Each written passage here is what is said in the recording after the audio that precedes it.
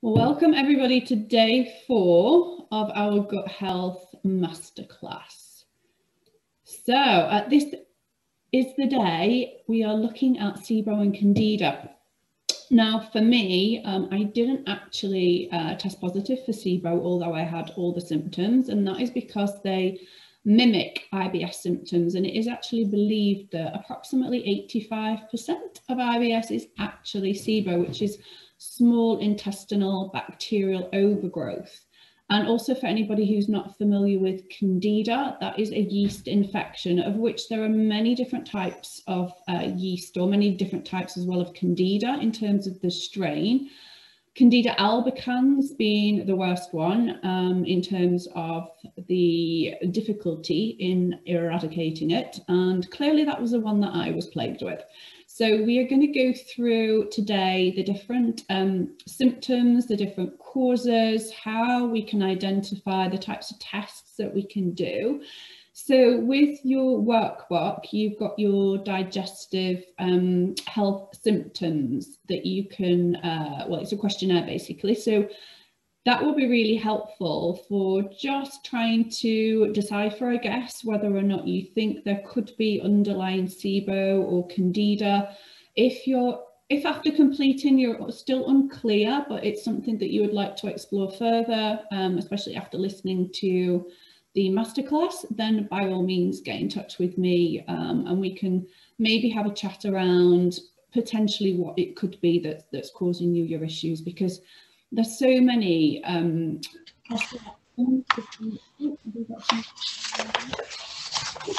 Rachel, if you don't mind going on mute, please, my love. Oh, sorry, I've knocked it off. Don't worry. These things. Thank you. Right, so let's get going. So credentials, everybody on here I know knows me super well. For anybody listening on a recording or on Facebook when I post it on there, I am Ruth Tansey. I own a health clinic which I set up in 2011 after leaving a very stressful job after a run of really poor health, lots of gut issues. I decided to embark on a new career and a completely new life. I wanted to turn my life around. I wanted to get healthy. I wanted to get rid of all my symptoms, and I wanted to understand basically what was going on with me. And in doing so, I wanted to be able to help other people who had similar experiences to mine to get themselves healthy and be rid of their symptoms as well. So that is basically my credentials there. I won't go repeating them all. You can read them because we've been through them quite a few times on here already. So my IBS, which plagued me for the best part of 20 years. And one of the turning points, I guess, for me was this discovery through a stool test that I did in fact have Candida. It wasn't the only thing I had. I had a multitude of other things, but Candida was one of the things that was really holding me back from my recovery, and was also the key culprit in my bloating, in my brain fog, probably in a lot of the headaches that I was getting, definitely the food sensitivities through the leaky gut element, because the Candida for me had gone systemic, which means that it had left my gut and it had gone into my other organs. I was actually under a lung function specialist for 2 years at Wythenshawe Hospital because the yeast had invaded my lungs. I had asthma from the age of 12, which had only been mild. I'd have a flare up now and again with a hospital administration, but other than that, generally speaking, really mild. And then all of a sudden, because the Candida invaded my lungs, I couldn't get hold of it at all. My inhalers weren't working. I was waking up in the middle of the night, struggling to breathe. It was a really, really scary time. So yeah, just to know that when things go systemic, when they leave the gut, because Candida can bury its way through the gut wall with these finger-like projections, and it can get into other organs and other tissues in the body and start really wreaking havoc. It's a massive endocrine disruptor. I had real difficulty with my menstrual cycle. My periods completely stopping, resulting as well in low thyroid, which was also brought on by stress. So I had a myriad of issues going on, but Candida was really one of the key ones for me, and noticed significant improvements as soon as I embarked on a plan of getting rid of it. So we're going to kickstart with SIBO. So this is small intestinal bacterial overgrowth for anybody who's not familiar with the term. Now, small intestinal bacterial overgrowth rather than a large intestinal bacterial overgrowth, because in the large intestine we have a lot of bacteria, but in the small intestine we don't, and we do not want to have a lot of bacteria there, and we'll come on to the reasons why I think on the next slide.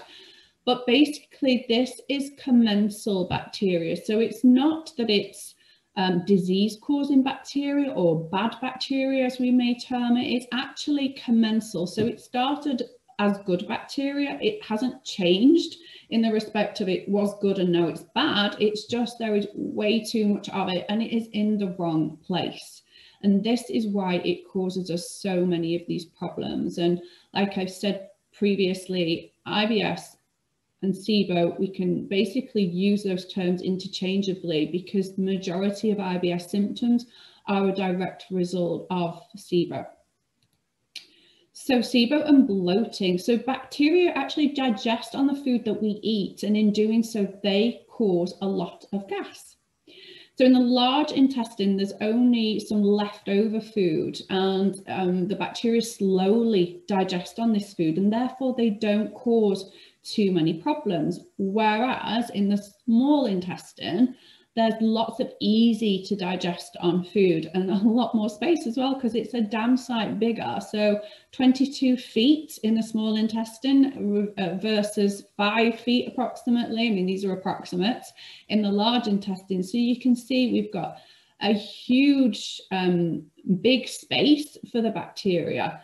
We've got the potential for a lot of bacteria to breed in there. And then also we've got a lot more food that the bacteria can digest on, and in doing so create this environment and cause all these awful symptoms. So that is basically in a nutshell how SIBO is presented. So how the small intestine and large intestine differ when we eat. So they're completely different. So when we eat, the large intestine moves. So it has this peristaltic-like wave, like muscle contractions that propel the food through the colon and start to form it into a stool. And then we get rid of the stool and rid of any toxins, any byproducts of the food that we've ate, anything that we've not been able to digest. Now, in the small intestine, it only stops when we stop eating. So this is why fasting can be so helpful when we've got any kind of digestive upset, because we don't want this bacteria to be able to breed. We want to let the small intestine do this clean sweep. It's called a migrating motor complex. And so essentially it's every 90 minutes, it will do a clean sweep all the way from the stomach to the ileum, which is the lower part of the small intestine. And we want this to take place. So for example, when I was really stressed out at work many years ago, when I was working in the corporate world, I just used to find myself constantly eating. It's like I needed the energy. I was running off my adrenals and I constantly felt like I needed to be snacking and eating, to keep my brain focused more than anything else. But the resulting factor of that was that I never gave my system the chance to actually do this clean sweep, to keep everything at bay, to move all the bacteria and anything else microbe-wise that needed to be cleared out, I mean, I was very lucky in a respect that I didn't actually have SIBO. But if anybody does have SIBO and they are constantly snacking, then this is definitely bad practice if we want to be helping to eradicate the problem. So yes, this constant eating just isn't helpful. And a word on sugar, which we all love. I know we all love sugar. It's hard not to, right? And, it's put in so many of the foods that we enjoy to keep us hooked on it. And I have done talks on the toxic truth about sugar in the past. It is not good for us, and it is especially not good for us if we have SIBO, because bacteria love sugar and they will be most active in producing gas when they are presented with sugar. And there are certain types of sugar as well that us humans cannot digest. So if we don't have the opportunity to digest these types of sugar, then all the more for the bacteria to feed upon. So things like your sucralose and sorbitol, and then also lactose as well, and the lactulose that we cannot digest. These are presented to the bacteria and they have a field day. And in doing so, what do? They produce all these types of bacteria, they produce all these types of gas. Sorry, I was just admitting Myra there and I'm getting sidetracked. And often these unpleasant symptoms, so maybe urgency, some abdominal cramping, could be diarrhea. So yeah, it's not a nice presentation. So just be aware of how bad sugar is for the system, but also if we have SIBO, definitely something that we want to be avoiding. So symptoms, like I said, they mimic IBS symptoms, but bloating is always one of the top ones that you will find that you will be presenting with. Flatulence as well, so this increased passing of gas. Diarrhea or constipation. Now this will be dependent on the type of gas that the SIBO is being caused by. So if it's hydrogen gas, it's diarrhea that you will be experiencing, and if it's methane, then it is constipation. There will also be abdominal pain, generally speaking nausea, and also fatigue. So I'm just going to jump in the chat and just see if anybody's asking any questions. So are honey or maple syrup a better option in small quantities?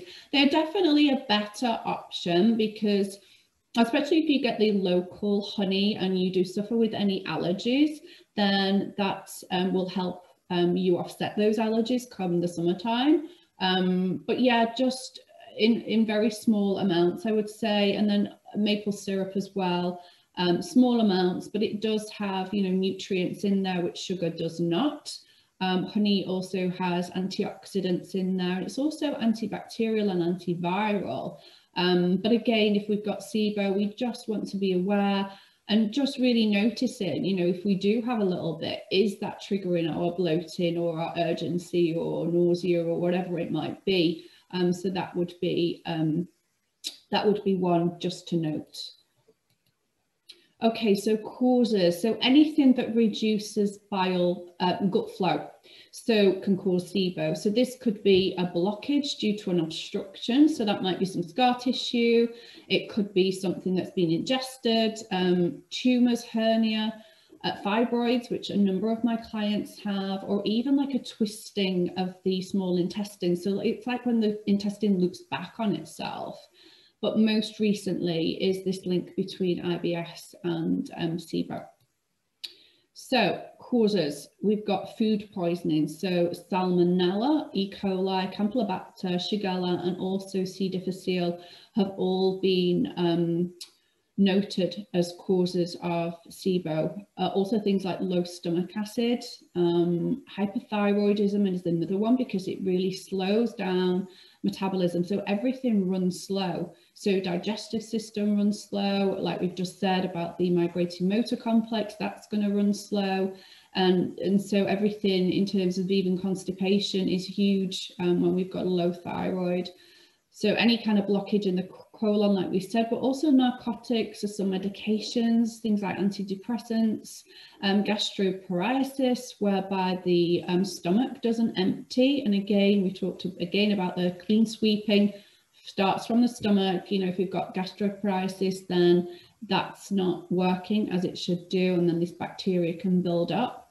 And then any impairment in the digestive system, so bile flow, pancreatic enzymes, anything like that, because they all work together to basically create an environment that's not friendly to bacteria, and that's the whole reason why they're there. Stomach acid is about, you know, keeping those pathogens away. It wants to kill anything off that enters through the mouth and into the stomach. So how do we test? Breath test. So I have done this just to, I do all my tests basically. If I'm going to advise anyone to do a test, I always make sure that I do it myself, regardless of whether I think I've got the condition or not. It's just always a good thing for me to go through to then be able to advise my clients and to know what they're going through as well. So there is preparation that needs to happen prior to doing the test, which is pretty much a 24-hour fast. So I always recommend that you do it in the morning so that you can fast overnight. And then it's just water in the morning, and it takes approximately, I think it's 3 hours 20 to do the test. And there's 10 vials in all that you breathe into every 20 minutes after taking the lactulose. Now, I use lactulose rather than glucose. And the reason for this is because glucose only enters the first, I think it's 2 feet of the small intestine, whereas lactulose actually goes through the entire length of the small intestine and then also enters into the colon. So with glucose only entering the first 2 feet, that means that if the SIBO, the gases basically, if they are not, or the bacteria, if they are not in the first 2 feet of the small intestine, then we are going to get a negative result. And it could be that they are further through. You know, we've just said we've got 22 feet, so that's 2 feet, we've got 20 feet left.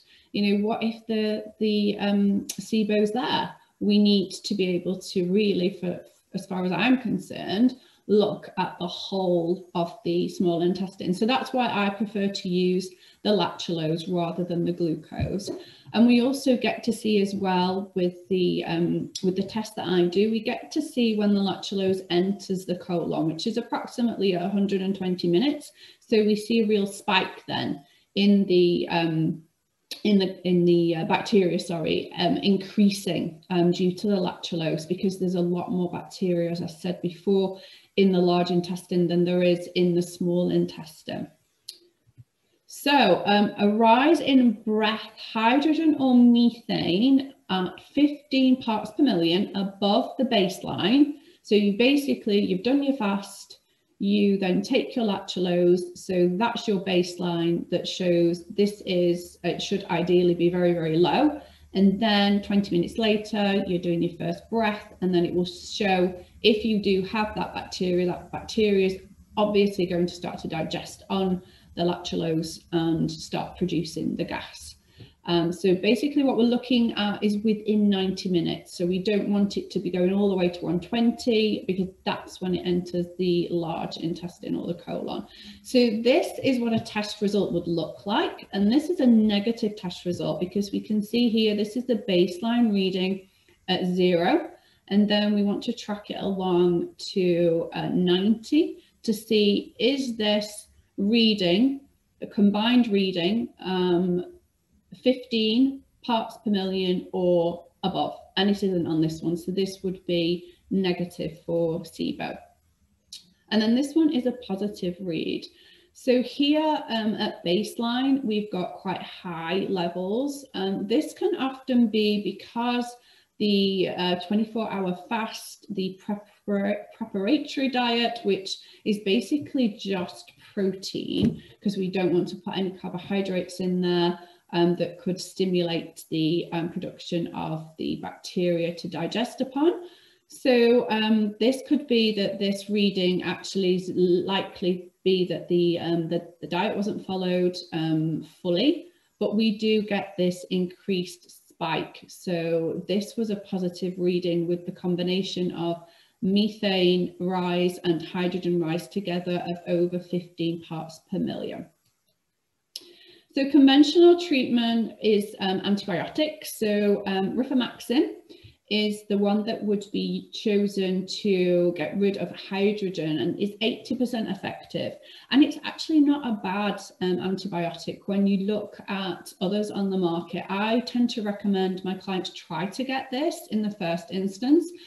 There's not many doctors, to be honest, who will prescribe it. I'm not sure. I know in America it's a difficult one for them to get because it is pretty expensive.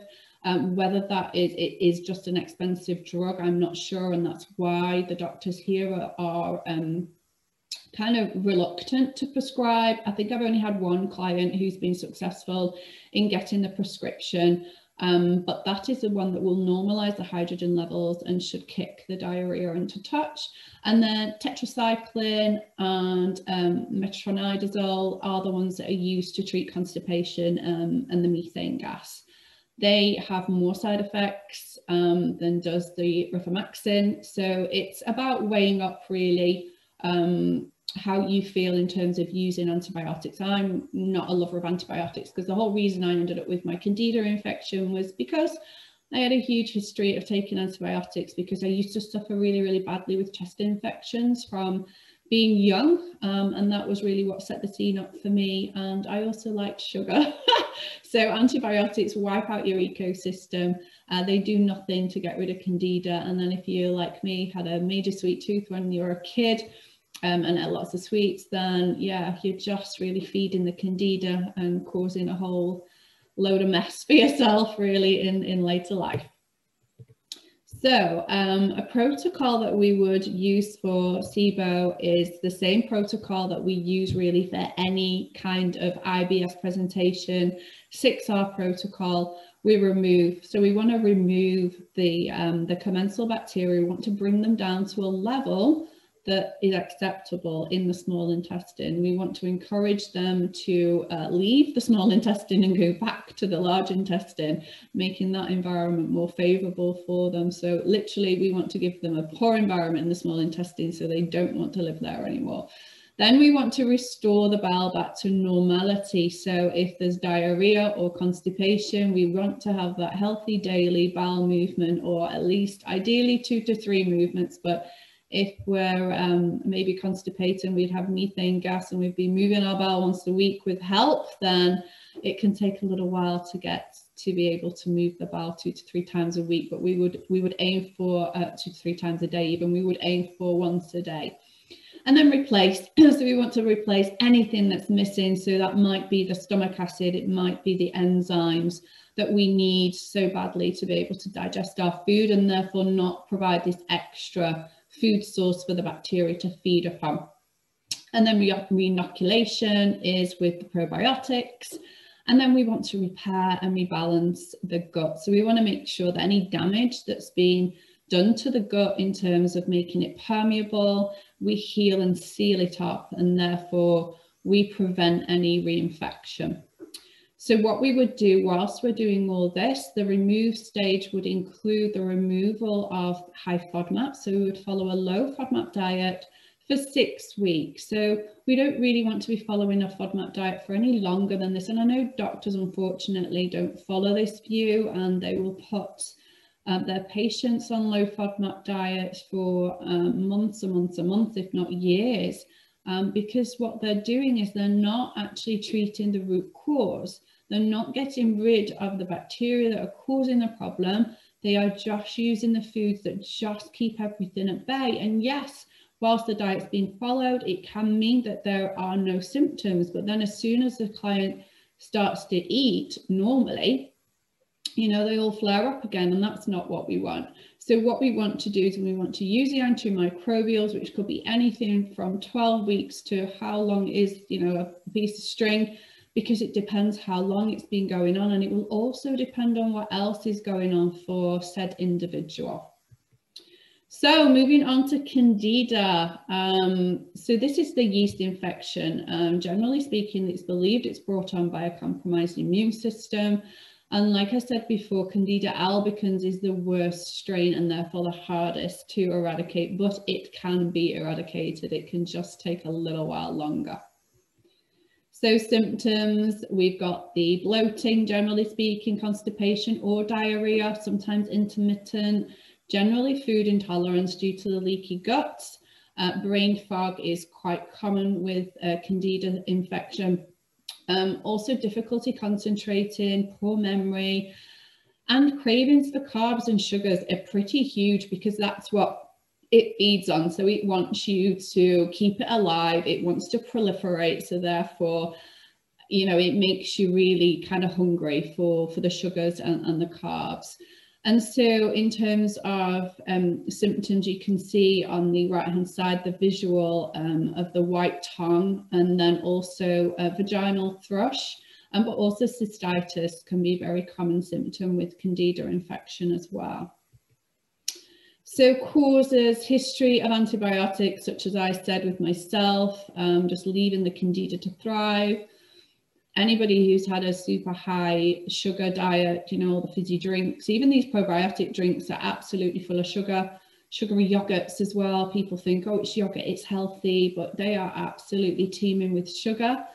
Alcohol as well, and especially beer and wine, because of the yeast element there. You know, if we're drinking regularly, and if we're drinking or over drinking, then, you know, this can damage the delicate gut wall and can lead on to inflammation, can lead on to leaky gut, and can cause Candida as well.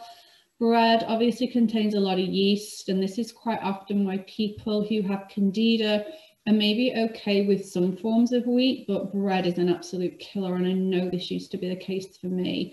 And then stress or any illness, which in effect is a stress on the system, or like I said, the compromised immune system, you know, all has this knock-on effect on the ecosystem, and we need this really robust ecosystem, which we're going to come on to tomorrow, in order to keep everything in check.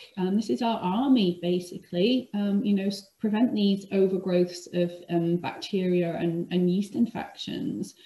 So the tests that we do, we've got stool, urine and blood. Stool is definitely my preferred because it actually shows the strain. And I know more so than what I'm dealing with, and it will give me the level as well. And I can tell whether it's a potential pathogenic strain of yeast, and generally give me an idea of how long I might need to get rid of it for whoever I'm working with. Urine though can be really good because urine will show if it's in the small intestine. So this is an organic acid test which will show whether Candida is invasive in the small intestine, because quite often we can get a negative read on a stool sample. It might be that we've done a load of work, cleared out, as I did with myself, the Candida from the colon, but I still had these niggly symptoms, and I was like, I just didn't feel like it had gone. And I did an organic acid test, and there it was still residing in the small intestine, so I still had work to do. And then a blood test, we can do an IgG blood test, which can be used alongside a food sensitivity test, which some of them will show whether there is Candida or a yeast infection present. So just to show you a test here, so this is the culture part from the GIFX stool test that we use as part of the Transform Your Gut program. And you can see at the bottom the mycology section there. For this particular client, there were 2 types of Candida present, both at 1+. If you look up to the microbiology legend there on the left-hand side, it shows so no growth, non-pathogenic is green, potential pathogen is in the yellow, and then pathogen is red. So pathogen means disease. So we can see for both of those types of Candida, if they were to move up by 1 point only, they would become a potential pathogen. And again, the Candida protocol follows exactly the same as the SIBO. We get rid of the yeast. We restore the bowel to normality. We replace anything that's missing. We get the probiotics in there that the client needs based on their test results. And then we get repairing the bowel. And again, it's a yeast-free diet, so 12 weeks to potentially 12 months, depending on how long this has gone on for the client. You know, is it a couple of years, or could it be 20 years like it was with me before it got investigated? So again, antifungals, you know, 12 weeks if it's probably quite a recent infection, to probably 12 months, if not longer, if it's been around for some time. So for me, the reason why I do the work that I do is because I don't want anybody to go through what I went through, because I was miserable. I was absolutely miserable for the majority of my 20s, if I'm completely honest. The amount of time that I spent in and out of the consultant room, in and out of hospital, trying medications that didn't work, feeling miserable, always flaring up whenever there was a social event, and just then feeling like I never wanted to go out, although I really did want to go out, you know, as a young girl, and I should have been living the life I wanted to live. And I really wish there'd been a program like this around for me back then, because I would have jumped on it. So I want you to know that if you are struggling, if you're at a loss, if you're frustrated and you don't know which way to turn, to just book in and have that free consultation, and let's just work through what potentially might be going on for you and see whether or not we can work together. So day 4 Gut Health Masterclass giveaway. We have another food diary. So I will let you guys know tomorrow who is a lucky winner of the food diary review. And I will, what else will I do tomorrow? I think I've forgotten already what I'm going to do tomorrow. So anyway, any questions?